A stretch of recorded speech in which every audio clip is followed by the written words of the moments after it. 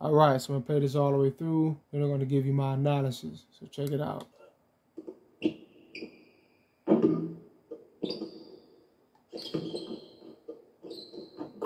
All right, now if you're just in the midst of playing this game and you're not replaying it and you're not really meticulously going through everything, nothing right here really seems all that alarming. Nothing really seems all that alarming.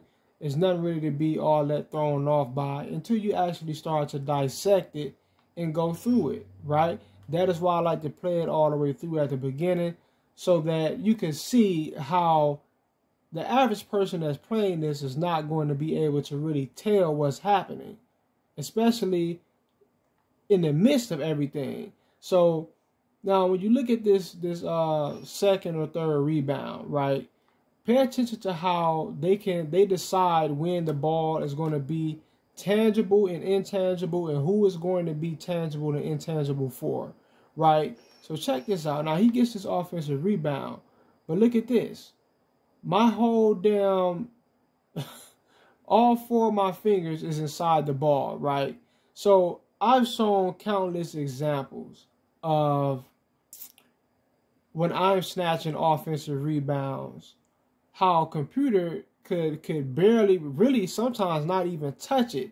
It's like, you know, they just have like this sort of force field around their hand where they even wave it by the ball and it just completely knocks it out of my hand, right? Right? But in instances right here where you actually are touching the ball, you don't pop it out of their hand. They get to keep it and go ahead and do their thing with it. All right? Why is that? Because a certain thing was scripted to happen. What was that thing? They were scripted to score in this possession.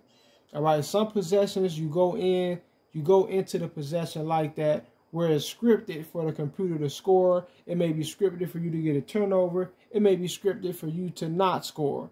When it's scripted for them to score, they could miss 3 or 4 times in a row, and they're going to get the rebound regardless of what's going on in the paint or who's down there. All right, I've seen 6'1" point guards snatch boards over 7'2" dominant rebounders. All right, so you know he gets the layup. Now, this is coming off of a third quarter where towards the end of the quarter, we went on a scoring rampage. We went on a run. And the end of that run culminated in me using a fast break with Stephen Curry 3 times in a row, scoring on the last bucket he scored. It was an N1. All right. And immediately after that happened, even though I was on fire, immediately after he got that bucket, they take me out of the game at a moment where they usually never take me out in the third quarter with about 6 or 7 minutes left. I've never seen it before. But they took me out because we were on fire, right? And think about this. I come back in the game with 50 seconds left in the third quarter. Nobody on my team has scored anything at all. Curry missed the free throw that he got off the 3-point play, so it wound up not being a 3-point play. Everybody's points was at the same spot, including just the entire team, right?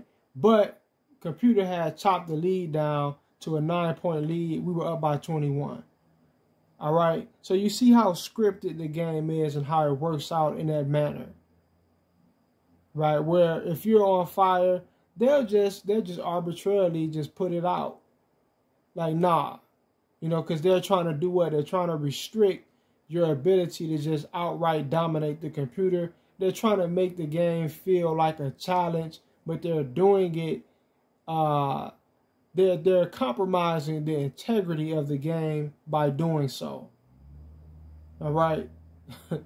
Anyway, peace.